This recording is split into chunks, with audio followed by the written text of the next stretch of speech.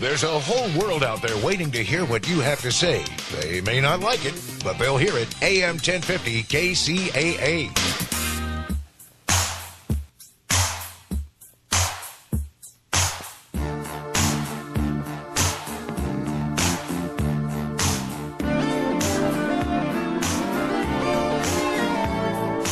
Best bumper music in all of talk radio is found here.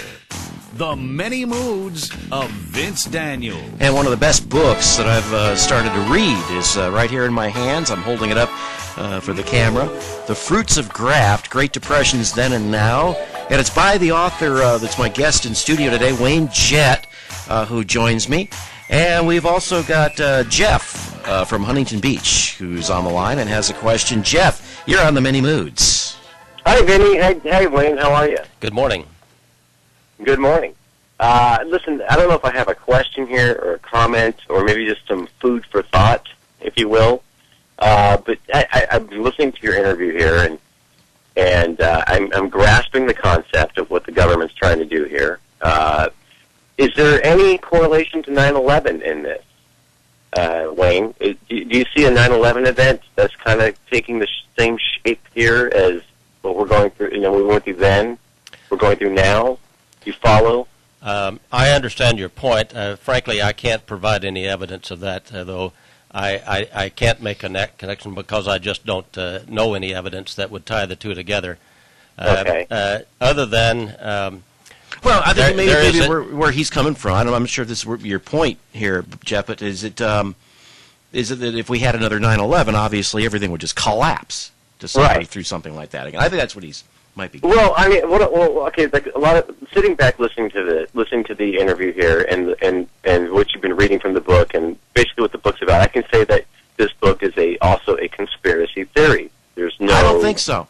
Okay, so that's what he's providing some historical evidence here. So that's what I'm saying. In 30, 40, 50, 60 years from now, are we finally going to hear the truth about 9/11, and that it was all set? I mean, is that how it's going to work? Okay, Jeff, thanks for the call. Let's go to Riverside, talk to Rudy. Rudy, you're on the Many Moods. Yeah, we need to keep away from conspiracy theories. My question is, reinstating the Glass-Steagall Act, what will that do for our economy today, and what are the chances of getting it reinstated? Well, our chances up through 2010 of getting it reinstated were nil because the Dodd-Frank bill labored mightily and did away with it, or at least went right by it without putting it back. Supposedly there's some action toward restoring that, but it's just simply a margin of safety in terms of the amount of risk that is heaped upon the nation by these big banks. Frankly, my view is that any bank that is too big to fail is too big to operate in this country. They ought to be broken up and eliminated, prohibited from doing business here immediately. Certainly, the very last thing that should be done is require taxpayers to pay for their risk-taking out of taxpayers' funds. That was a mistake in 2008. It never should have been done. The people who were 90% plus against that bailout bill of TARP were absolutely right, and yet it was exactly the dominant elite who rolled it through Congress because they dominate the leadership of both houses.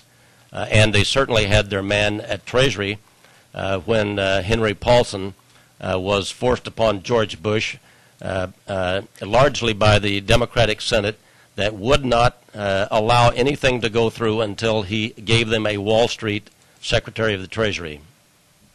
Great question there, Rudy. Thank you so much for calling in this morning. Who would you consider, Wayne, to be the dominant elite, not only back in the Great Depression, but today? The dominant elite from the beginning have used a great cloak of secrecy about their identities and their operations. They operate behind the scenes. They do not show their face to the public. Even back in the 30s, when it was attempted by Stalin to identify the operators that were influencing the turns of events in the communist Soviet Union, was not able to identify with any certainty who the dominant elite were, because they don't act directly in the public. I identify those that can be identified in general terms in my book, but I prefer not to do that on the air because I want to make sure that the facts related with regard to them is as factual as possible. I would like to return just a moment, if I might, to winding up the point about the so-called whether there is or was not a conspiracy the end of the 30s. in the 30s. I told you that in 1939 the Democratic Congress would not raise taxes because they had their head handed to them in the 38 congressional elections. In March of 1939, March 5th, Henry Morgenthau, the Treasury Secretary for Roosevelt and obviously his close cohort, met with Franklin Roosevelt and told him point blank, Mr. President, we can have an economic boom within a month if you will agree to cut taxes.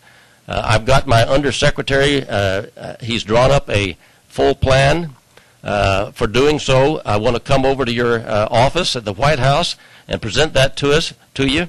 And so they had a meeting with Roosevelt at the White House on March 7th, at which he and his undersecretary, Morgenthau and his undersecretary, presented that plan.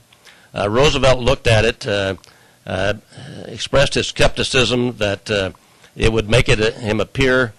In fact, he said, "You've got a lot of nerve presenting this kind of Mellon plan of taxation." Mellon was the one who cut taxes under Coolidge all through the 20s. Mellon plan of taxation, my political enemies would think they've got me on the run and I'm beaten, so he started deriding him that way. And then he said to him when about the economic recovery within a month. In fact, Morgenthau had brought a little sign for Roosevelt's desk that said, "Does it help the recovery?" He said the people visiting his office loved it when they saw it. And Roosevelt said to him, "That is a very silly sign. This is not about recovery. This is a matter of politics." And as Morgenthau and his undersecretary, John Haynes, walked out of the Oval Office, Roosevelt shouted to them, "For God's sake, don't be so innocent." Wow. People's hero, huh? Back then. Wow.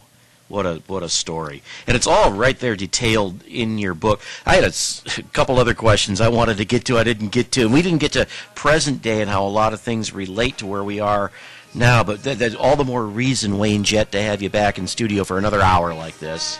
I wish we could go 2 hours today, but I know you got a busy schedule. But let's do this very, very, very soon in the next few weeks. Try to plan an hour in here and have you come back. There's so much stuff here. Great book. It's called The Fruits of Graft, Great Depressions, Then and Now by Wayne Jett. Pick this up. You could order it from my website. There's a link there at vincedaniels.com. Wayne Jett, thank you so much for your time here today. Thank you for having me, Vince. You betcha. We will do this again soon. We're going to have a very special hour where I'm going to tell you a very personal story coming back right after newsman Nick Anthony. Top of the hour headlines, traffic, and weather. 59 past on the Many Moods.